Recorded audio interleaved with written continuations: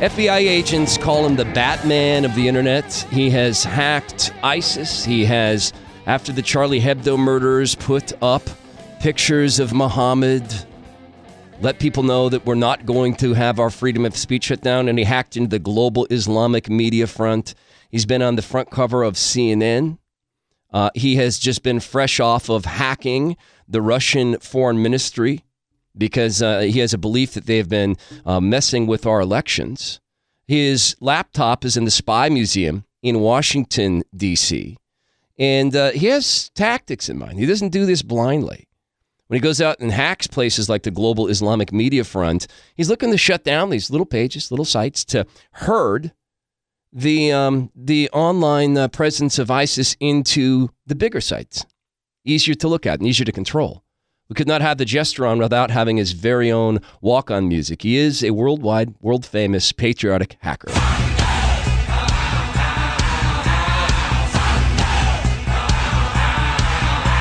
Jester, welcome to the Todd Herman Show. Thank you. So it took you all of about 20 seconds to get into the Russian Foreign Minister's website.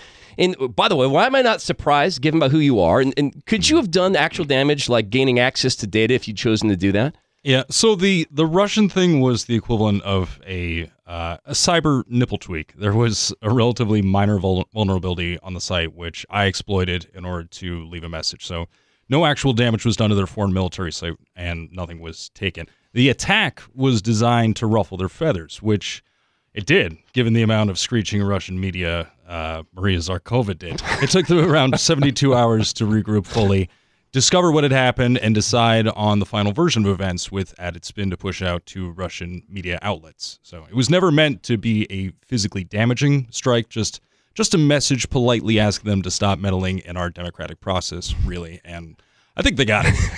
Okay.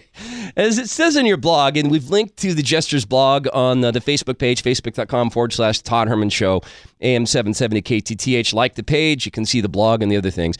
Now, you had an end game in mind for this hack, and it was to draw the Russian hackers out to get a handle on their tools, techniques, and procedures. And so they took the bait, and I guess they've been trying to hack you. What have you been experiencing from that, and what have you been learning from them? Yeah, for the 24 hours immediately after the incident, my own website came under fire, but I was expecting retaliation, so I had all my ducks in order to capture all the malicious traffic. And in that 24 hours, I detected and intercepted some 13,000 separate attacks, a significant portion of which was coming out of Russia. Mm-hmm. Russia is well known as a place that openly hosts botnets for the purposes of overwhelming websites, a website's ability to serve up pages to legitimate visitors. So it was mostly that flavor of attack, basically trying to bring me offline rather than gain back-end access to anything. Now, my site is still up and fine. I experienced a few minutes of downtime, but after temporarily redirecting my domain to Mossad's IP space instead of my own, that particular burst stopped and didn't come back. I'm not stunned. So how active is Russia in attacking us digitally, and can you give some examples of that, Jester? Aside from the army of Russian Twitter and Instagram bots that made up many of Trump's supporters, yeah, sure. WikiLeaks. I've done numerous posts going back more than 3 years on my blog about the connections between WikiLeaks and Russia. I'd say the majority of their most explosive leaks have either come from Kremlin supporters inside our agencies or have been directly extracted by Russian hackers, for example, the DNC email breaches. The two big threats cyber-wise are China, who are focused on stealing U.S. intellectual property, and Russia, who are trying to undermine U.S. infrastructure and processes up to and including our very democracy. So Russia's weaponized cyber offensive goes by a few names, including Cozy Bear, APT-29, and the Dukes. These are the guys responsible for the DNC email hacks. Okay, so this is all fascinating to me. We're talking with the Jester. We've linked to his blog on the Facebook page, facebook.com/Todd Herman Show, AM 770 KTTH. So is Snowden a Russian agent? And I mean, I guess, it's connected to WikiLeaks a little bit, but is Snowden, is he a Russian agent? To Russia, I'd say that Snowden is a useful idiot and a giant narcissist and actually common thief. WikiLeaks helped him after he approached them, and it was WikiLeaks who arranged for his safe haven at Hotel FSB in return for the less useful documents that he stole. I'm actually pretty convinced that Russia keeps the juicy stuff for themselves, and WikiLeaks really gets the cast off, as we've seen in recent months. It's also worth noting that within hours of Trump being elected, a close Putin aide, Sergei Markov, admitted they may have helped WikiLeaks a little. All right. I've spoken to an author on Russia, and he contends that Putin's goal is actually messing with our election isn't to elect Trump or Hillary, but to cause upset and distrust and confusion. And I guess you kind of seem to agree with that. Do you think Russia wants Trump in office? Yeah, I totally agree with that statement for sure. But I'm also of the opinion that the way that Trump aligned himself with Putin to the point of public admiration and refusing to believe intelligence briefings from people who know what's detailing what their game is, along with the fact that Putin clearly sees Trump as very easily manipulated. Of course, Putin prefers Trump in the White House. They're already signaling that they want renewed relations, which will start with the U.S. lifting sanctions and recognizing their invasion of Crimea for a start. I'm hoping the president-elect takes his new role more seriously and listens to advice from the people charged with advising him. Yeah, I think there's a lot of people who are hoping that. I mean, This is a fascinating time. I've spoken on the show in some depth about some of the cybersecurity issues we've had in the country, and I did a kind of an extended segment on something that happened in New York. And most of my listeners know that in upstate New York, some foreign actors, and it was likely Iran, were able to gain temporary limited operational control over a dam on a river. And that just might concern me a tiny little bit.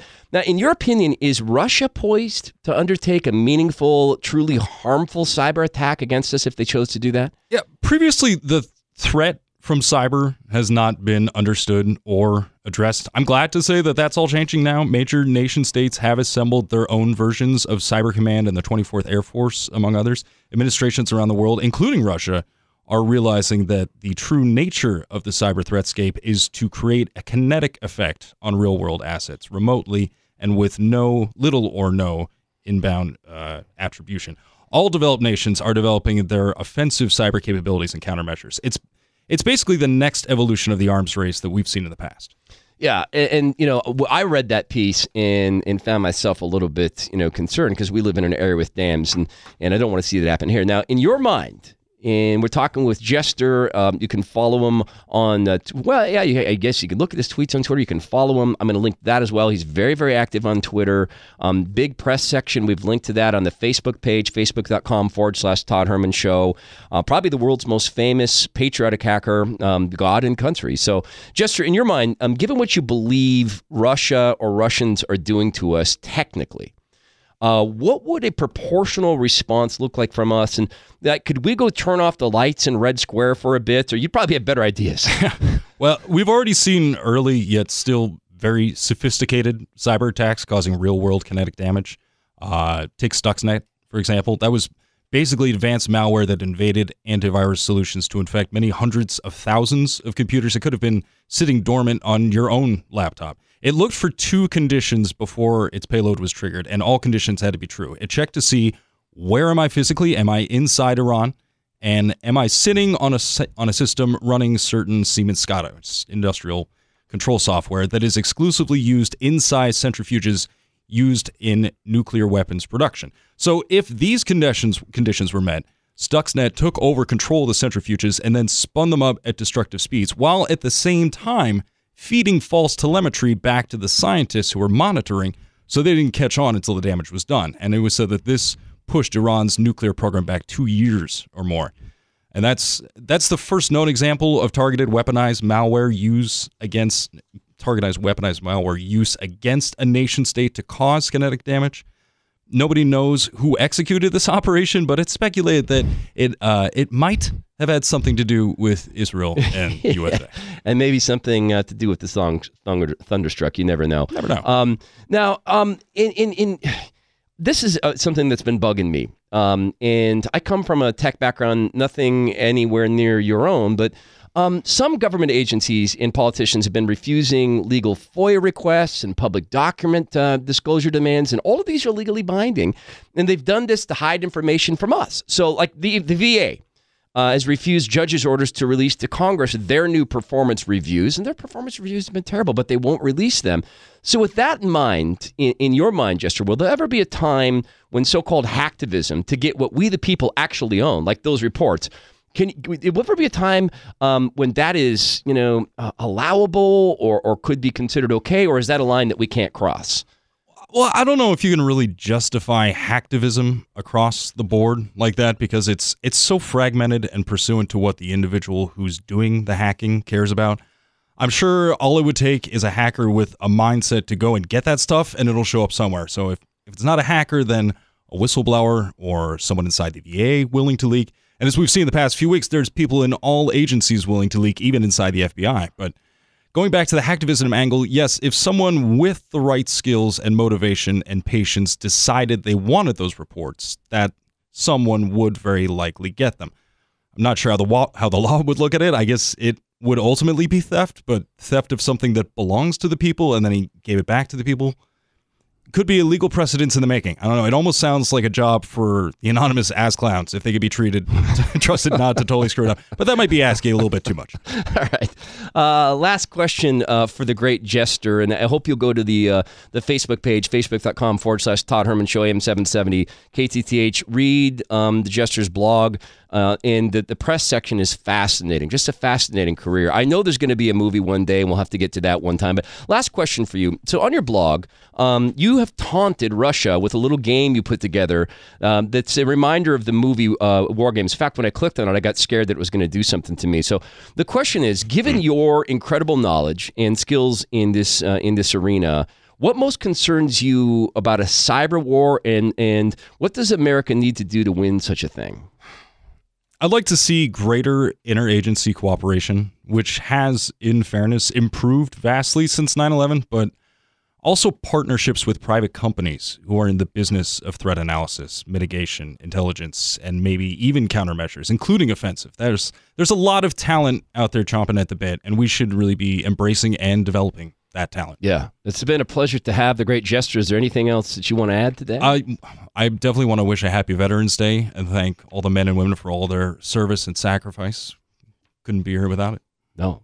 God and country, right, sir? Absolutely. All right. Well, ladies and gentlemen, it's a radio first to the great Jester. Thank you for joining us on the My pleasure. Happy Veterans Day.